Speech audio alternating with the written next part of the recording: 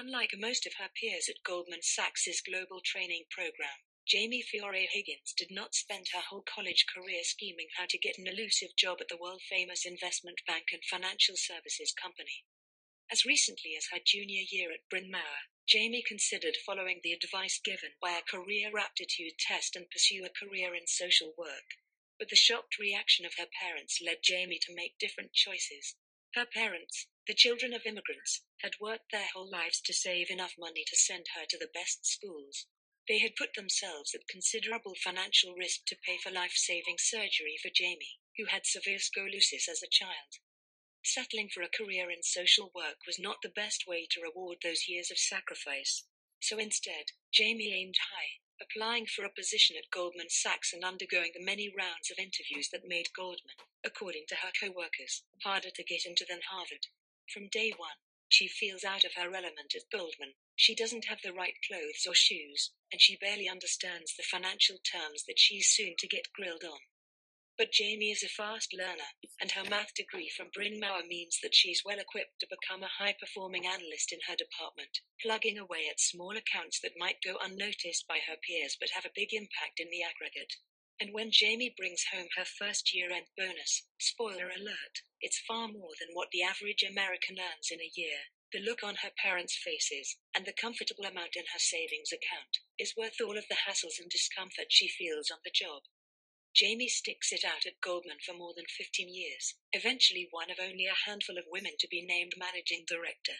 But, as she spells out in this gripping memoir, that title, and the salary and bonuses that accompany it, came at a significant cost. Jamie underwent countless instances of bullying by others in her department who viewed her as a threat and sought to undermine her success. She was sexually assaulted on the job and ruthlessly mocked when, for example, she decided to take advantage of Goldman's pumping facilities for working mums.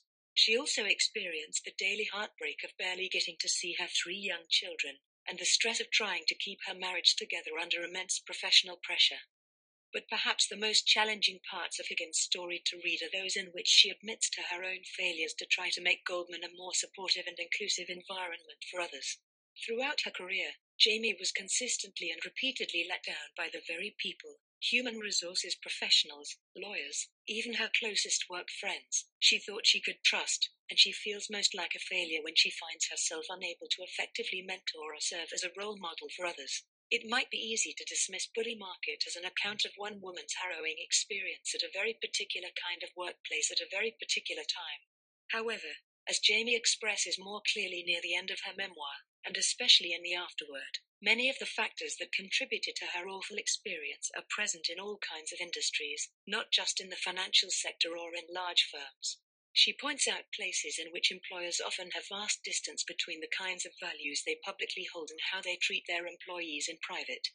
She calls out companies for paying lip service to things like diversity and hiring, but then utterly fail to support employees from marginalized groups once they actually get their feet in the door.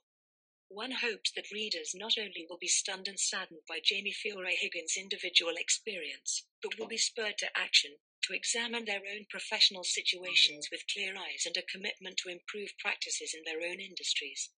Reviewed by Chris Stoffer on September 9, 2022.